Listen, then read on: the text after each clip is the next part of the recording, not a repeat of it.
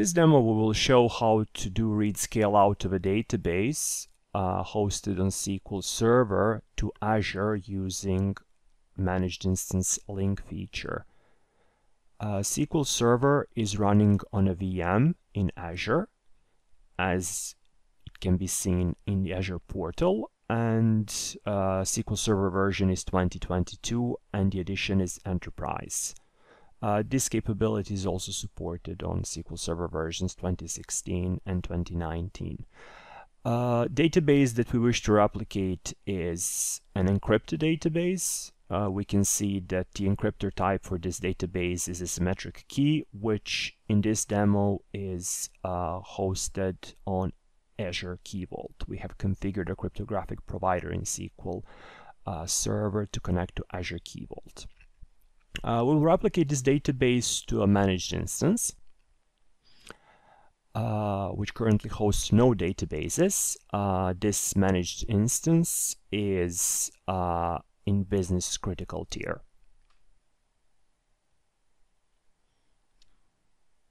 To create replica of this database using the link feature, we start a wizard to create a new managed instance link. In this matter, introductory screens gives you some general information about the scenarios supported with this feature. Then we provide the name of this link, which will be the name of the data distributed availability group configured for this link, and we recommend leaving the other two options on by default. Then some validation checks will be done on SQL Server to ensure that it supports creating the link. On the next screen, we select one or more databases to replicate. Please note that we get a warning here because this is an encrypted database, in which case you need to ensure that the managed instance you wish to replicate to has access to the very same key. And as you can see here, this managed instance has a customer managed key configured, and this is the same key used to encrypt the database on SQL Server that I have shown previously. Back to SSMS, we proceed to the next step. Here there is a list of database replicas. Currently that's primary replica only, and we can see that there is some parameters here that you can configure if you're creating a new link. That's IP address of the endpoint and certificate to secure this endpoint and endpoint name, and also some additional information for more advanced scenarios that you should be aware of. Also, there is a tab about backups. On SQL Server, it is mandatory to regularly take log backups if SQL Server is hosting the primary replica of the database. This is not necessary to do on SQL Managed Instance, as log backups are automatically taken. And finally, there are some instructions here about configuring link endpoint to which your application can use to connect to the primary replica of this database.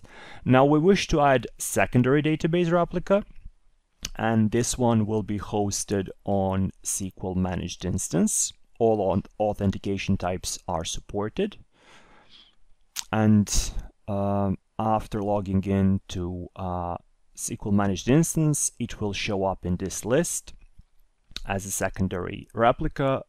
Please note that we cannot further customize any of the parameters as they are service managed. Also, optionally, we can run this wizard to test connectivity between SQL Server and Managed Instance. This is something we won't do in this demo. Then additional validation steps are done, this time on SQL Managed Instance, to ensure the link can be configured. It takes just a short while. All steps were successful, so we can proceed. And finally, you get a list of all steps that will be executed to configure the link. Please note that you can script all the commands that will be executed by SSMS, and this can be convenient in case you wish to create your own scripts, which you can further customize. So if you prefer running scripts instead of SSMS, this is something you can do. Back to the wizard, we click on next, and link configuration starts. It takes a short while. I've speeded up this part, but it usually completes under a minute.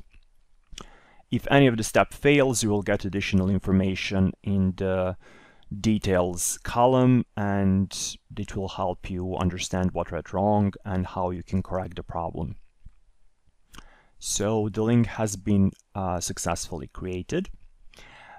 You can note that on SQL Server now, some new items have been created. We have a new availability group, a new distributed availability group that Wizard created for this link. You can also note that on SQL Managed Instance there is now a new database, and that is the secondary replica of the database we replicated from SQL Server. And also there is the same distributed availability group configured. It is visible on SQL MI as well. So currently this database contains a single table, and we can quickly validate that the very same table has been replicated to SQL Managed Instance. Now let's see how we can create additional link and additional replica of this database, this time on different managed instance.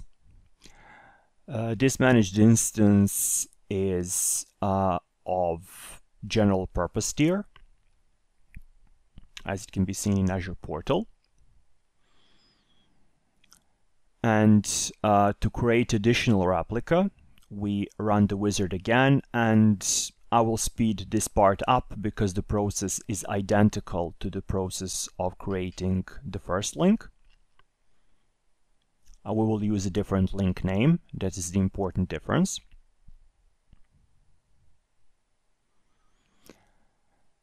And here we can again see that additional distributed availability group has been created for this new link.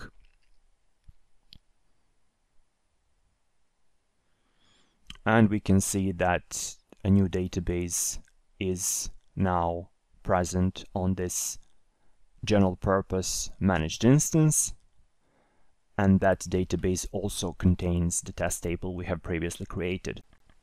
To demonstrate near real-time data replication via the link, we will create additional table on the database on SQL Server, and we will show that this table almost instantly appears on both database replicas that we have created previously.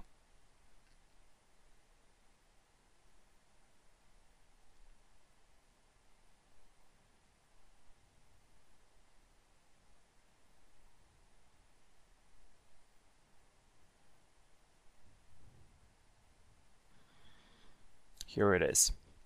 In Azure Portal, we can see that the database replicas have been created. This is on the general purpose instance, and this is on the business critical instance. I hope this was useful. Thanks for watching.